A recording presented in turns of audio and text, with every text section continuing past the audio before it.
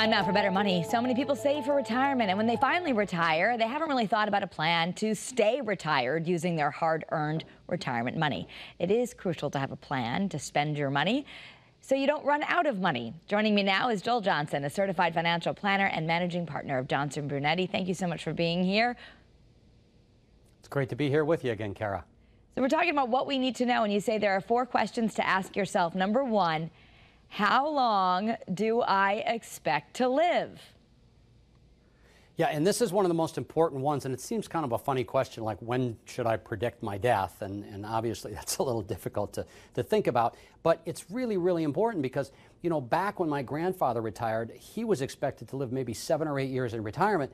Now we've got a situation where if somebody retires at age 65, there's a pretty good chance they're going to be alive at 95. So there's 30 years in retirement that we have to plan for. Very, very important. Brings up a whole lot of other issues. Yeah, and other questions too, like your second question, how much will the cost of living increase during my retirement?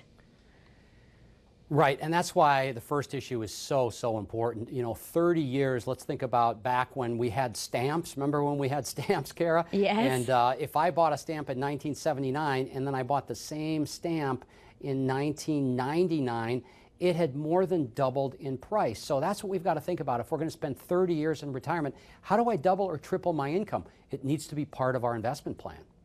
And then you have to think about when should you retire? Yeah, and a lot of people are working longer, and that's why it's important to consider this question. Again, it used to be that somebody could retire at age 60, 62, and they only had to plan for maybe 10 or 15 years in retirement. That's different now, and people are waiting longer to retire. Many times it's 67, 68. Of course, they have to start taking Social Security at age 70, and that's the age that some people are actually planning to work for. Yeah, and the next question is, where should I place my assets? So that's really part of the plan. It's part of the plan. So once we think about, okay, how long are you going to live? What type of income do you need? How do we increase that income? Then the investments come in. So many people focus on the investments first. We've got to really make those investments fit the plan, help us get to the plan or get through the plan. And that's when to focus on the investments when the plan has been built. And you have a free offer to help people figure this out. It's called the Retirement Summit Guide. Yes, you've got it right there.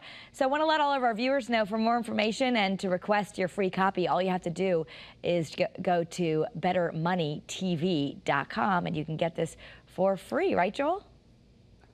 It's a great guide. We've got all kinds of other resources that you're able to get to through information in the guide. We want everybody to have a safe and secure retirement. It's important to get this information. Thank you, Joel, and that's Better Money.